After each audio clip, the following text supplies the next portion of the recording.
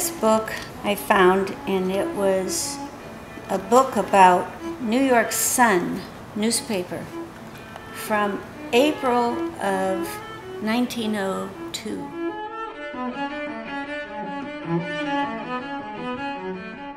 And I had to cut this book out with this beautiful little knife that a friend of mine made.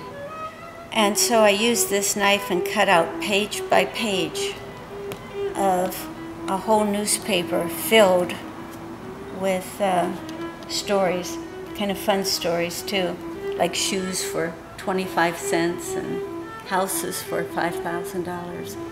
And I cut it out so I could place this boat inside of this book from 1902. On the other side, I carved a fish and put old African beads, which are Africa, where we all came from in the beginning, and wrote a story on the front of the book. Now, pages of our lives. The boat represents voyage, of course, and new life, new territory, leaving the old behind with great memories, but pressing on. And the boat will go into a glass case with all hand-blown glass.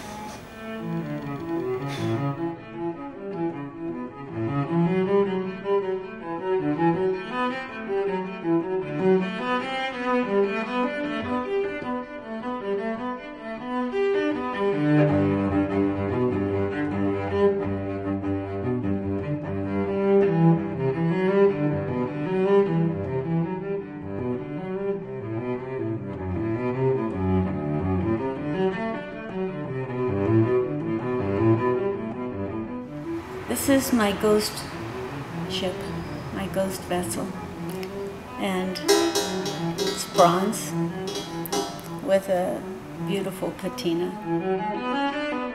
You can see where it's broken, fractured. See? Where it's fractured, I read a story, in fact a friend sent it to me, because of some fractures I've had in my life. He said the Japanese have a beautiful way of mending fractures. They don't want to mend the fractures so that it looks like it hasn't been fractured. They would like to take the fracture and enhance it and put it back together with gold, showing that because of the fractures in our lives, we become more beautiful. So I've decided to fracture the boats, allow them to be fractured. I fractured them in the wax, and I studied kitsuki. That's the name of the practice where you mend something with gold. Here are the beautiful brushes. Here's the gold, where you fill the gold and enhance the fractures.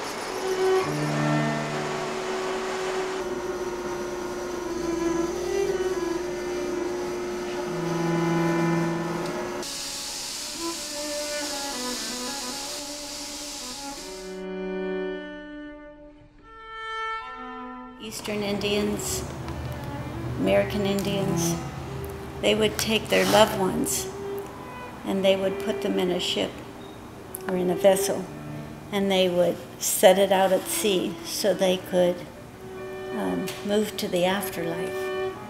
And they would go burn the boat and it would go down into the water and then resurrect into the next life. And that's how they believe. They give them the proper burial. And this is in honor of our loved ones. This beautiful glass, Frit, has been fired, and it fires the same temperature, of course, as the stainless steel chainmail.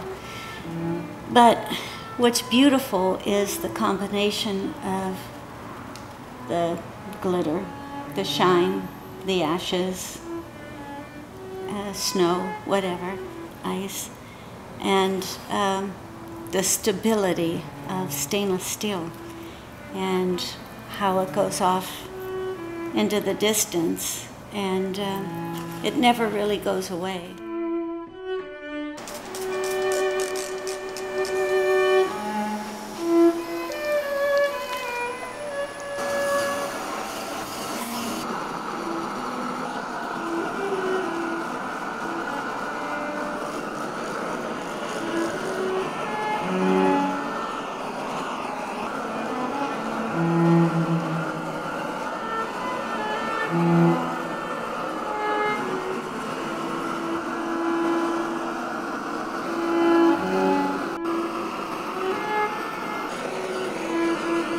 Setting forth is about those who set forth in life, as in literature.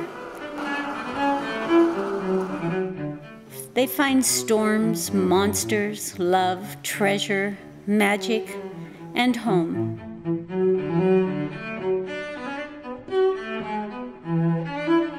You don't know how a journey will go, only that you must make it.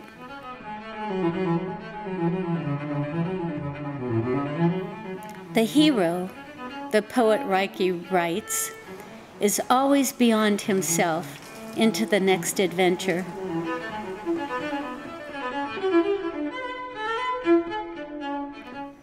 Some say it takes courage to go beyond, to leave behind the known for the unknown, the mystery without which there is no adventure.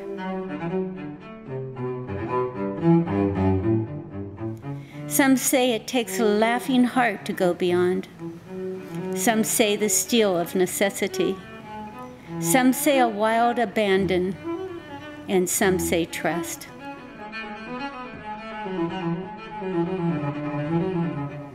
What there can be no doubt about is that to go beyond in life, death, love, art, in anything, you must set forth.